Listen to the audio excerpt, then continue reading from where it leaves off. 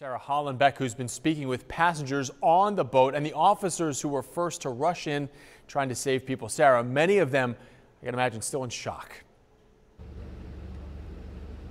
Yeah, one man didn't even know how to swim. He was clinging to the side of the boat, just hoping he would be able to jump off and have the courage to be okay. Terrifying video shows just how scary it was for not only people who were watching from the shore, but also people trying to jump from that boat. The inferno on board making them leap into the frigid water below. 50 people without any life jackets jumped into the water and quickly sank into feet of mud.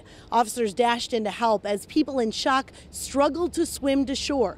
First responders tell us if it hadn't been for the captain pulling the boat so close to the shore, more people wouldn't have made it out alive. Kadia Colbreth says it was the scariest moment of his life, clinging to the hull of that boat, trying to muster up the courage to jump. I felt like, okay, you got two choices. You can stay on this boat or you can burn. Or either you can, you know what I mean, or you can take a chance, you know what I mean? So I had to pretty much walk on faith and take a chance.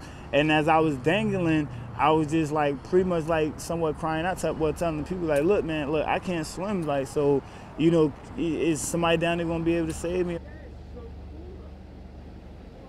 Just so scary for everyone there on board. We've also learned that 6 of the people that were on board hired the same lawyer. As for the investigation, the NTSB and the Coast Guard now looking into the ship, interviewing everyone who was on board and checking on the condition of the boat before it went out. Reporting live in Port Richey, I'm Sarah Hollenbeck, ABC Action News.